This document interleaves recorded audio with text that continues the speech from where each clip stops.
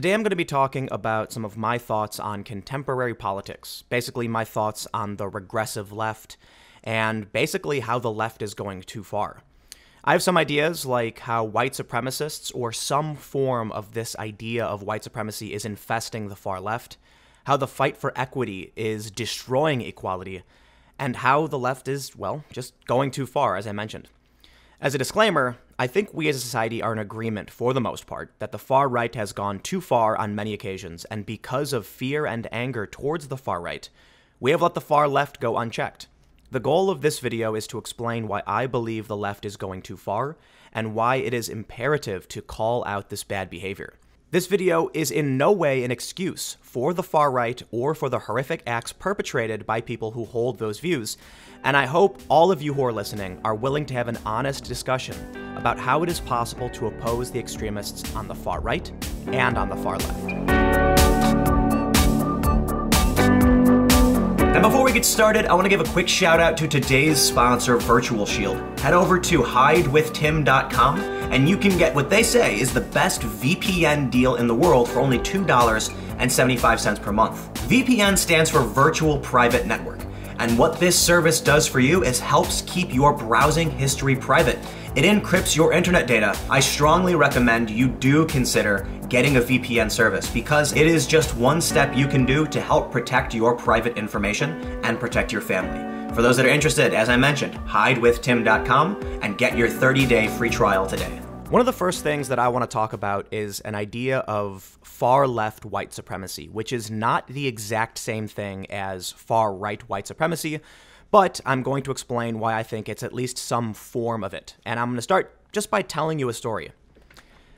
I was once at this protest event where, after going to dinner, I met a young white social justice activist. We were sitting down over dinner with several people when I mentioned my having a meeting in the morning that I could not miss. He scoffed at me and said that the idea of a schedule was colonial thinking. This confused me, so I asked him what he meant. He told me that the idea of time and schedules was created by white Europeans and that I was stuck in a colonial mindset. He talked about how indigenous populations don't have these notions and that other cultures don't share the same idea of waking up and adhering to a schedule, that all of this was built by white people.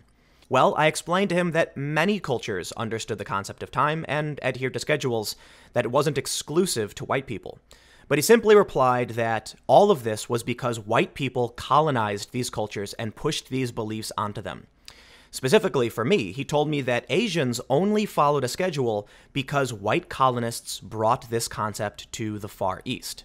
This is just one anecdote, but trust me, there are many more.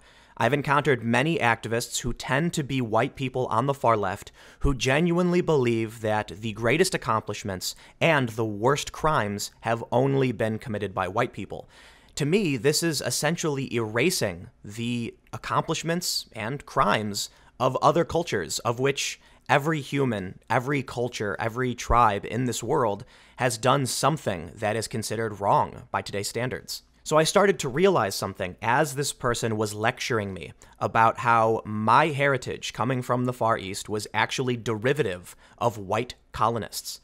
I realized that this is some kind of new idea, this new kind of white supremacy. Here I am sitting in front of a white man who identifies as a far-left activist, genuinely believing that not only did white people create most basic concepts like time and a schedule, but that they are supreme.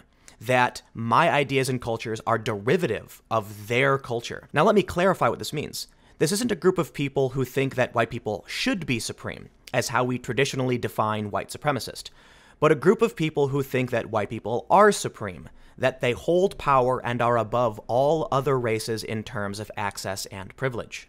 To hear from so many people associated with the far left that the idea of white privilege extends beyond Western colonization, but actually affects the accomplishments of East Asia and the Middle East, was actually rather shocking to me, because anybody who knows even a little bit about history knows that there are great accomplishments across all cultures around the world. White supremacist is typically defined as someone who believes the white race is inherently superior to other races, and that white people should have control over people of other races. But many people associated with the far left share at least half of that belief. To be told that your culture only exists because of white people, to me, might not be the same as our colloquial understanding of white supremacy, but it is something drastically similar. And while this isn't representative of all activists on the far left, obviously, it is an idea that in my experience has extended among many activists and many of those who are white on the far left, seemingly paradoxically, white people who oppose racism but genuinely believe that their culture, that their ethnicity is dominant and holds more power and privilege than any other. And this becomes a particularly dangerous paradox when you have white people who believe that they do have the majority of power and privilege, but then demand minority groups adhere to their ideology because they know better. And we have seen instances where mixed race and minority people were physically attacked by white anti-fascists. Again, I'm not trying to act like this is every single anti-fascist or every single leftist or even everyone on the far left. Just that there are much too many people who associate with what we call the far left that genuinely believe these things. And I don't know how to quantify how many people that is, but I have encountered enough of them to where it has really soured my understanding of these activists. Now, it's basically a meme among my followers that I mention my being mixed race because I have pointed it out on several occasions, but there is a reason why I do this. Among the far left, when I agree with them, they will use my minority status to their advantage. But when I disagree with them, they will accuse me of just being another white man. My principles, my thoughts, my intentions, they mean nothing. And this extends to a much larger problem, where many people associated with the far left are trying to make everything political. Simple video games and movies become political statements, and then we see movies get negative reviews from critics because they didn't like that it may have glorified some concept, like the movie Death Wish. The movie wasn't overtly pro-gun, it wasn't talking about the right to own guns, and the main character actually illegally obtained guns. Yet critics were so quick to lambast this movie, saying that it was a gun nut fantasy. They actually gave the movie a bad review for political reasons that had nothing to do with the movie. And this plays into something that Dave Rubin said recently. He tweeted out that they want you to bow forever. Because it doesn't matter what your principles are. It doesn't matter if you oppose racism. It doesn't matter if you agree with them. It simply matters if you are willing to let them have the power and stand down. Now, the issue might not even really be left or right, but that's how we describe it politically. The issue is more so the skewing towards authoritarian. The idea that you have the right to impose your rules on someone else without their consent. From a libertarian perspective, and I mean little L libertarian, typically people agree to make changes or abide by some rule. And I think it's true that we actually try to make the world more fair, even though it really isn't. We want people to believe that we as a society will do our best to create a balanced standard of living. However, complete fairness may never be possible because there's always going to be a margin of error. There will always be an innocent person wrongly accused or imprisoned, or just plain bad luck. But we do try. In trying, we have created programs to help those we feel are disadvantaged. These programs can make sense. If someone is disabled, for instance, we ask new businesses to make their locations accessible. If one part of our city is crumbling and in ruins, we will allocate tax revenue from wealthier areas to fix the roads and schools. Another area where I think the left is going too far is on the issue of identity politics and equity policies. As people on the left begin to demand equity, we see these programs actually begin to dissolve. The protections we fought for to help those less fortunate are being erased. At Brown University, for instance, students are now able to self-identify as persons of color. And because of the trans issue, biological males are now being granted the right to compete against biological females. And it is a scientific fact that biological males are typically stronger, faster, and likely going to win in a physical competition. It was only about a week ago that 2 trans women won a girls' track meet. Janice Turner tweeted, 2 male-bodied transgender runners came in first and second. What do you say to the girls who train so hard but can never win, yet can't even say this is not fair? I think there's a reason that we separate men's sports from women's sports. Men are likely to run faster, jump higher, and lift more. But when we allow male-bodied people to compete against women, it's unsurprising that they're actually going to win. And what does that say to women who do train hard and do want to win? They are competing against biological males. And in most circumstances, it is unlikely that they will win. Of course, it's not absolute. Females can absolutely beat males, but it is a significant disadvantage. So creating a female sports division is a protection granted to women so that they can challenge themselves among their peers, but that's actually being dissolved. And this isn't the only example. There have been many examples of trans women who are biologically male competing against biological females and winning. What's happening with Brown University might be an isolated incident, or it might expand. We have seen some people claim that they're transracial and try to assert their right to certain programs. And if that trend continues, it is very safe to say the left is going too far, and people need to call them out. Because programs exist for those who actually need it, not those who just think they do because they feel like they're oppressed. In some of the discussions I've had with people on the far left, they talk about how the far right is just too dangerous, and that's why they're not focused on what the far left is doing. They talk about murder and terrorism, and honestly, that's true. That is a serious problem, and it is really bad.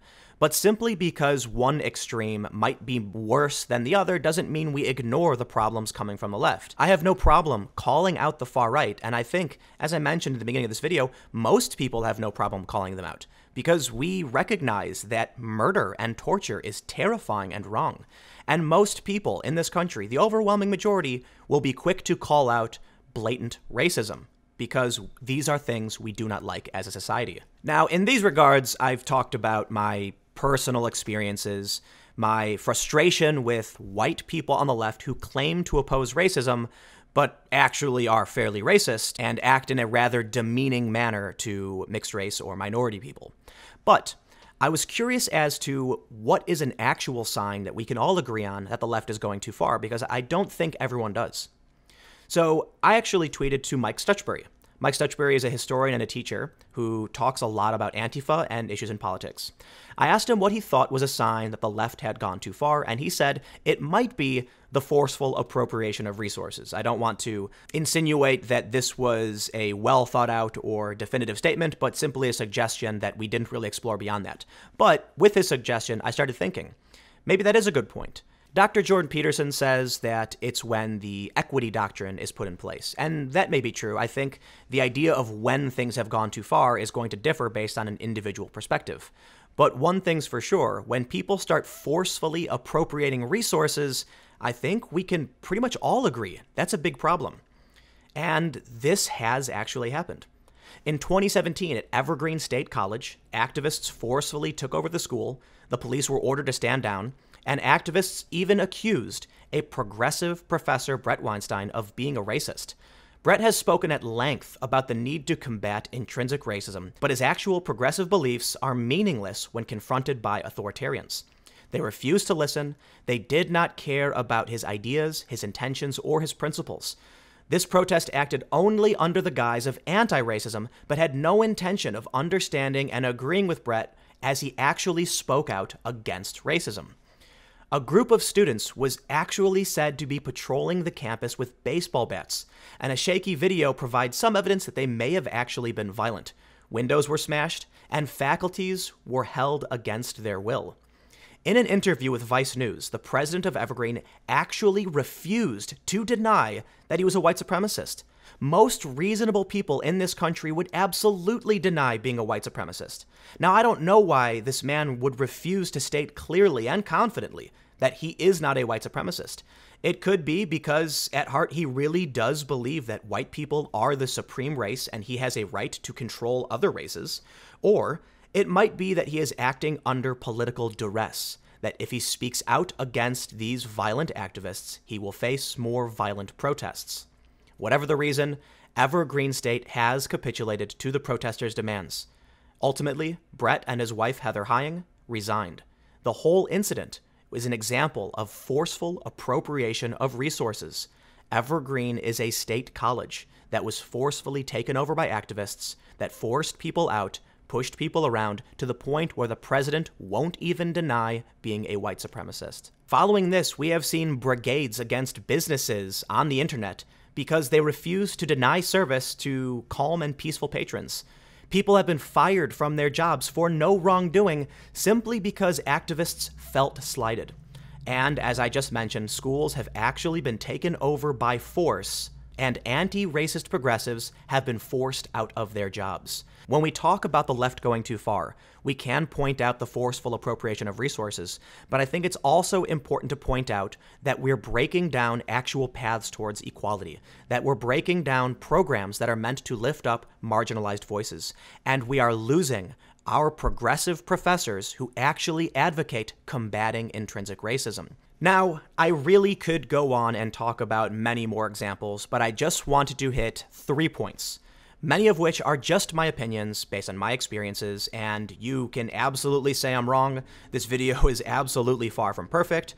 I just wanted to produce this opinion piece about some of the problems I've been seeing, and one of the main reasons is that I gotta admit, I am absolutely sick of these people on the far left who are white people, who claim that white people hold all of this power and then use the shield of anti-racism to attack those who actually are minorities, who have actually experienced violence at the hands of white supremacists. Ultimately, it doesn't matter if this is a problem of the left. These things I've pointed out are simply instances of bad behavior that should be called out regardless of what the politics are. And I just want to end again by saying I've probably missed many, many things.